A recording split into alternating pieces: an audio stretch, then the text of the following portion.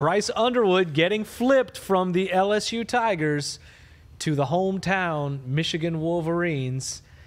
Number one recruit in the country, let alone at the quarterback position. That is a huge get for any team.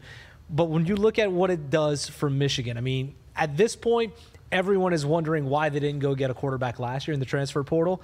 Now they go and get the biggest recruit that is out there. What can that do for the team?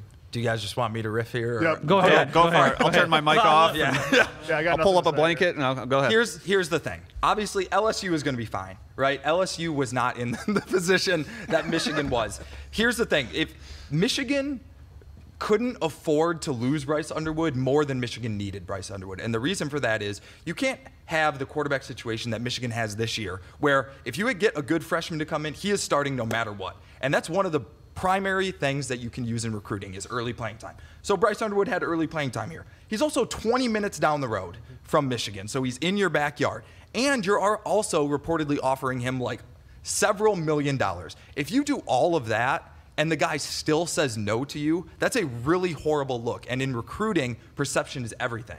So Michigan couldn't really afford to take that hit. But what it gets a starting quarterback for next year. It gets a bunch of recruiting momentum that a staff that actually does know how to recruit can seemingly capitalize on. And there's hope for next year. So Sharon Moore bought himself a bunch of goodwill at a time when they very much needed something to go right, because Michigan went from the national championship to irrelevant by mid-October this year. And the way that college football is right now, that slide can really snowball, and it's hard to dig out of. We saw it with Rich Rod and Brady Hoke. But if you you can have a bad year, you can have a blip year and bounce back and be fine. It's when those bad recruiting classes and bad years start to stack up that you really dig yourself into a deep hole. So this was as big as everyone is saying it is, and possibly even bigger. And I don't care what Michigan paid. We don't know what the number is, 5, 8, 12, whatever people are saying. Whatever they paid, it was worth it because they needed a boost like this. I think you're right. Perception changes everything, because this is, no matter what happens this weekend, this is probably their biggest win of the season. This is their biggest recruiting win arguably ever.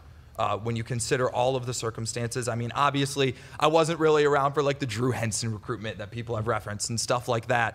But since recruiting services have been popular and have been so big, this is by far the biggest win. I have a question.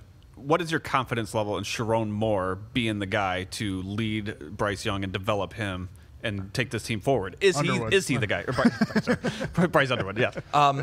Bryce Young. Sharon Moore should not be the one developing Bryce Underwood. Sharon Moore should be hiring the person who develops Bryce Underwood, and I don't believe that person is on staff. Michigan is going to, in my opinion, have their pick of the litter if they have an open offensive coordinator position this offseason, because they've got, well, first of all, they're Michigan, all the resources financially that you could ask for, and they've got a great quarterback to work with. So if that position comes open, they should be able to get anyone who's not up for a head coaching job in the entire country. All righty. Big win for Michigan on the recruiting trail. Will they potentially get a big win, or at least cover Ken? We shall see on Saturday as they take on Ohio State. 20.5. 20.5. He's always worried about the cover. Still more to come here on Detroit Sports Plus. We'll dive into Michigan State. They have their season finale against Rutgers. Also, the Red Wings and Pistons both going through some tough times right now. We'll chat about it coming up after the break.